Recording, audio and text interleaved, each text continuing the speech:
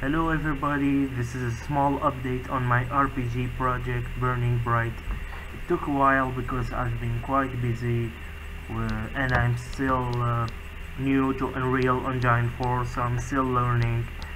I've learned how to do quite a few things, such as have AI follow your player, and I've added a collision box for every character.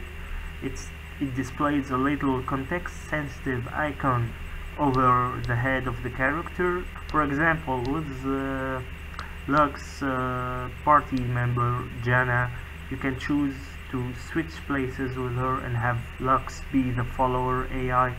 With this Shuriman guard, a simple dialog box pops up. Now comes the part that took me the most time, is flight following AI, thanks to a plugin I found on the net. You'll find it in the description. So basically I made it so the AI follows the player when in flight, and it works pretty well. The only problem is that the AI rams into you when you're stationary, so that can be quite annoying, as you can see.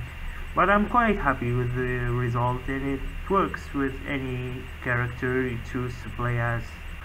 That small ramming problem, but I'll fix it later. I'm thinking right now of adding some new interesting feature. If you have any ideas, let me know. That's pretty much it. If you have any questions, leave a comment. I'll definitely reply when I see it. Thanks for watching and see you next time.